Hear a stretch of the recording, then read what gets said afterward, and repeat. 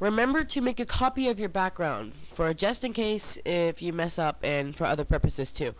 It's better to make a copy of your background before you color correct your photo. So you're done with your photo and you tried saving it, but it wouldn't save because you haven't flattened your image yet. So go on your menu bar and click Layer. Then go down and click Flatten Image. So now you have just flattened your image. Now try saving it again. Okay.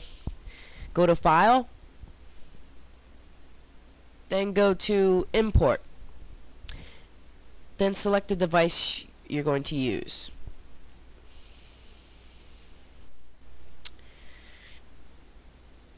Now press Preview before you press Scan, so the program knows what it's gonna what it's scanning and what it's gonna import, so your picture can come out good.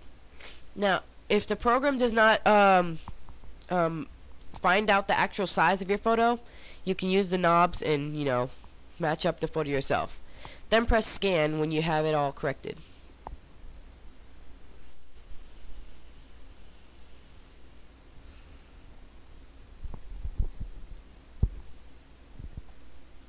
Okay.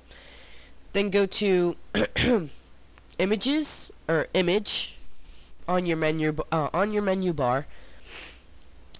Then go down to Adjustments. Then go down to Threshold.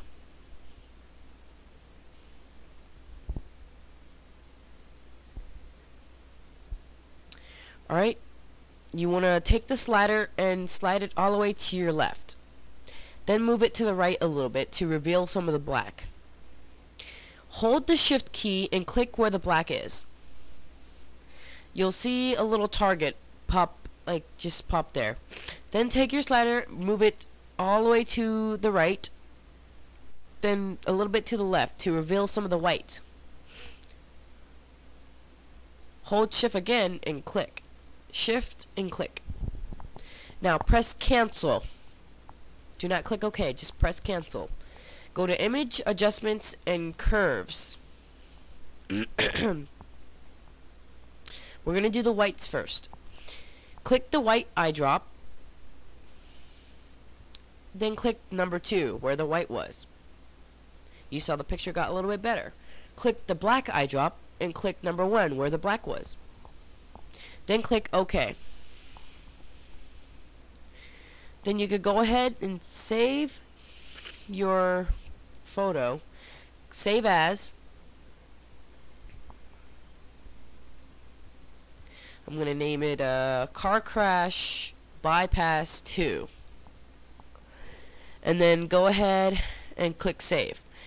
Now, on the image options, the quality, make sure that's 12 maximum. Then click Save. Oh, okay, click OK.